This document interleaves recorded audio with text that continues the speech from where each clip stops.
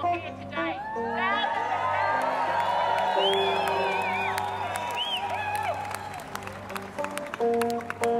City and country. City and country. United we stand. United we stand. Protect our water. Protect our water. Protect our land. Protect our land. With brackets.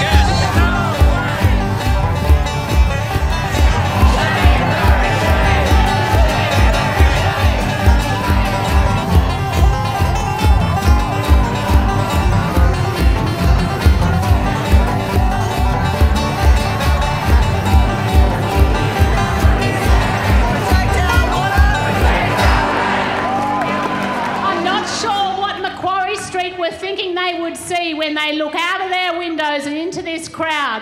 But I'm telling you that what I see is mothers and fathers and women and men and families and country people and city people, all who have put their differences aside to come today to rally to protect our land and our water.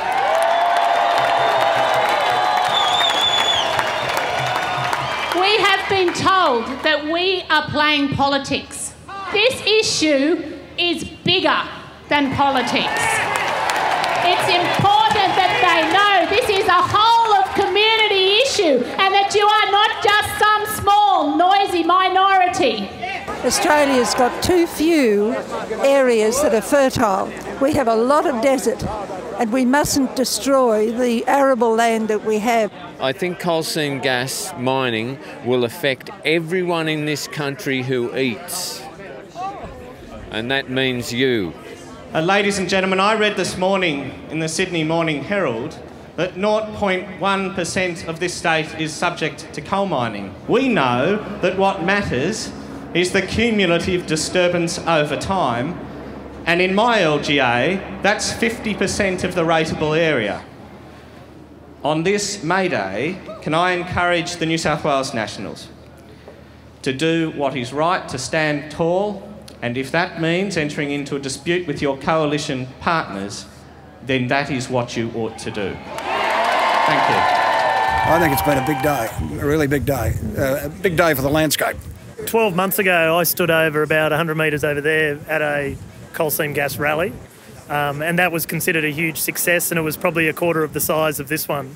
In 12 months, the community is getting angrier, getting more frustrated, and getting louder. Coal seam gas extraction.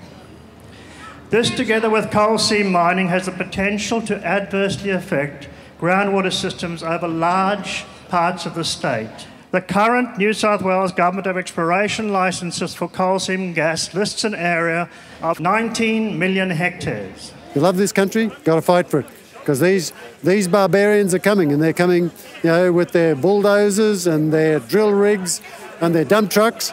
They're coming. They talk about coal and gas. Well, as a major resource, water is our most crucial resource by a long, long way. And if we don't protect our water, we're doomed, in my opinion. Every litre of water you pump out of the ground reduces river flow by the same amount. There's no way that they can get the gas out of the ground without extracting very, very salty water. It's really impossible to be an organic farmer with a CSG well on your land or nearby. And they're bringing millions of litres of water to the surface. To me, opposing coal seam gas is a no-brainer. That means that in a small coal seam gas field, such as at Gloucester, it will produce about 5,000 tonnes of salt every year. Should we as a society allow this process to run helter-skelter? Should we wait possibly, like with DDT Agent Orange, asbestos, thalidomide, until something irreparable occurs? I think not. Before we leave a legacy for our grandchildren and our great-grandchildren to say to us, they did what? We're here just to protect our future. Countless thoroughbreds have been bred in the Hunter Valley, both by us and many other stud farms. But more importantly, we're here for the families as well. We employ 140 people on the farm, many of whom are families. And we're trying to protect our future and more importantly their future as well. This is the first time that the CWA has taken to the streets of Sydney in its 90-year history. What do we think about that? Our members have heard anecdotes and experienced personal examples of what has happened from unregulated exploitation. Many have personal experience of irreparable damage done to their properties because of non-regulated activities. I'm here because I've had a gutful and probably a lungful of coal seam gas and coal. I'm doing this for my grandchildren because it's their future. I don't know how quickly this will destroy our land, but it's the grandchildren's future that I'm really worried about. Yes, we are celebrating 90 years as an association of caring women, and as to my knowledge, yes, this is the first time we have partaken in a rally in the city.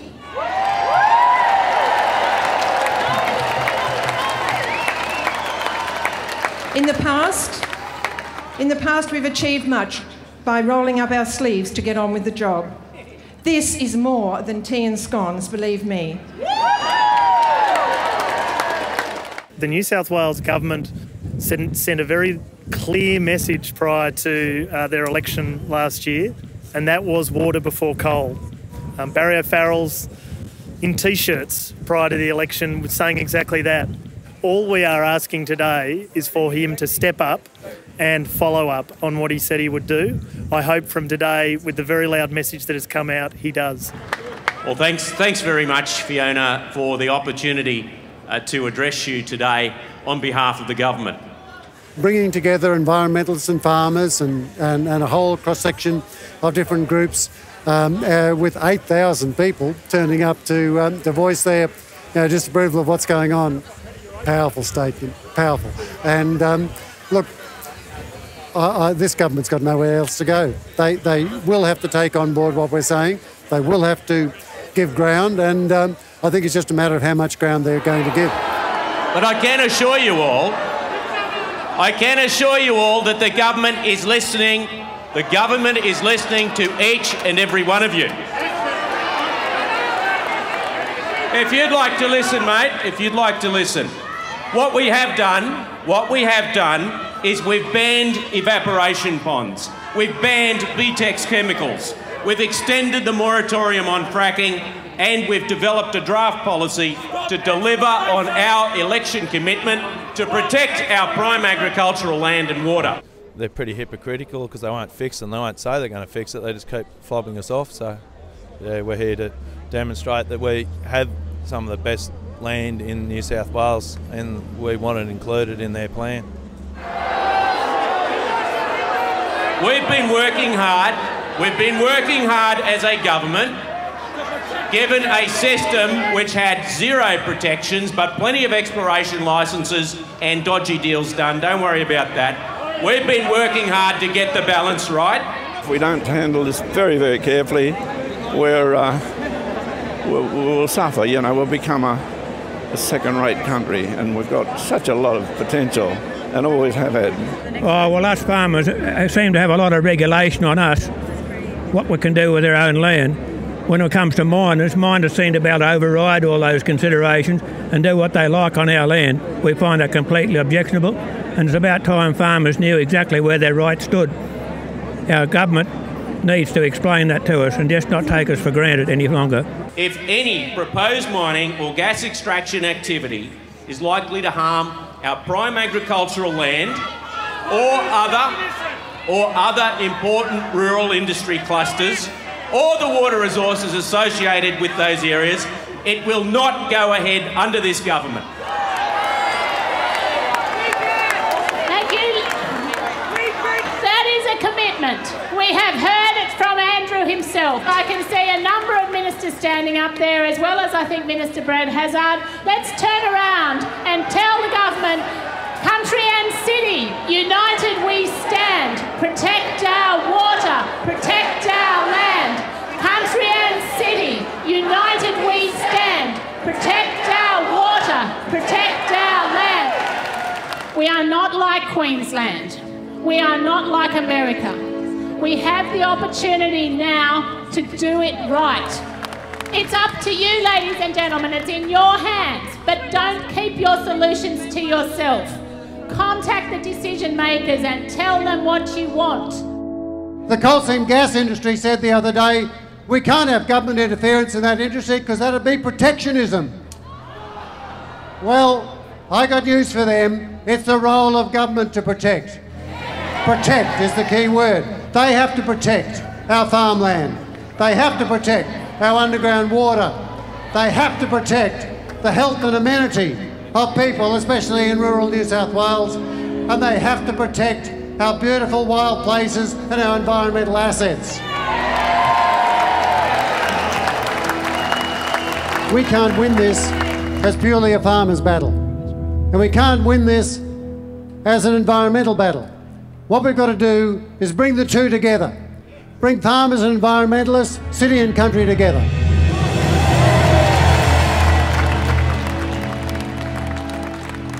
And this rally here today is the best expression of that I've ever seen. And we're going to win.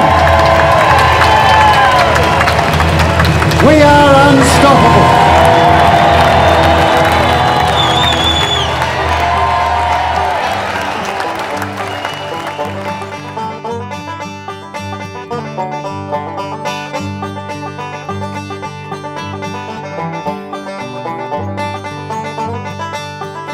Thank you.